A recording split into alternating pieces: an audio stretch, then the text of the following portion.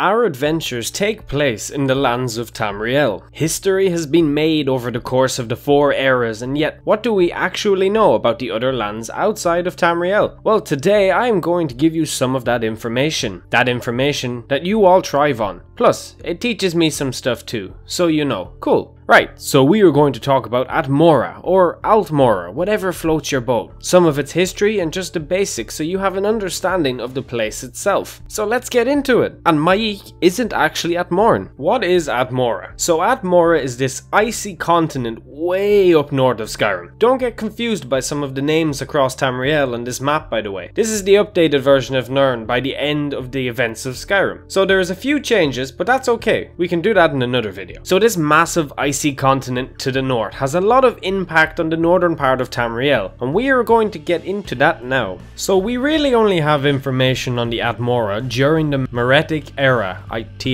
again. This era started 2500 years before the first era began. It's kind of like Jesus' time, you know? But I managed to pull some more on other parts of it. So let's go a bit back to the Dawn era. Back to the beginning of time. So sometime during the Dawn era, the great chief of the 9 divines, Uriel, took charge of Atmora. He had the original ancestors of the elves, the Elnofi, if I pronounced that right, placed on Atmora. At some point afterwards, men managed to conquer Atmora with the help of Shor, or Lorcan, and all that because screw the elves. So ancient men now have Altmer, bronze is found, fire is discovered, all that. So moving on to the Meretic era, some stuff happened here. Some stuff including Ysgramor. You know Ysgramor, right? The really cool respected ancient dude from Skyrim, if you've played it, which I assume you have. But before we discuss Ysgramor, let's talk of the first men who left Atmora. For you see, Atmora was becoming uninhabitable. The climate was just too much, it was too cold. This all occurring around the late Meretic era. God damn it. Over the course of a couple of 100-year intervals, men would sail across the Sea of Ghosts from Atmora to Tamriel, all coming over with the reasons being that it was just too cold. These men are thought to be the first ones to land in Tamriel, by the way. The system was simple for the men of Atmora. The more who left, the more who followed, you know, monkey see, monkey do. If they can leave, why can't I? So a great civil war burst out at some point to match the harsh cold of Atmora. This just made Atmora non-livable at this point. So the last known official migrants decided to leave for Tamriel, and you are familiar with one of them, the legendary Ysgramor. Yes, Ysgramor was Atmoran, but what you need to realize that all these men who came over from Atmora led to the bringing about of 3 races, Imperial Nords and Breton. When I say the last migrants, by the way, I mean this is during the Meretic era. There is some later, but we'll get into that after. So Ysgramor sailed over to Tamriel and made contact and friends with the Snow Elves. He even built the great city of Sartol. But during an event known as the Night of Tears, the elves drove the men off, so Ysgramor was forced to return to Altmer, where the land had become a bit more peaceful. So he inspired 500 men to go and help him. But you know, elves are useless, so Ysgramor came back with these 500 companions and destroyed Sartol, and hunted down and killed a lot of elves. These events ended up transpiring to the creation of the First Nordic Empire. So these are the biggest major events that unfolded from Atmora, but there was a couple of more small things through the years. Let me show you through the I swear I didn't make it in paint timeline. So during the first era in the year 68, the final recorded immigrants from Atmora came to Tamriel. Apparently these ships were filled with mostly corpses. It is said that Tiber Septim came from Atmora during the second era, but that wouldn't make too much sense if the last recorded immigrants came in the first era. So this idea is extremely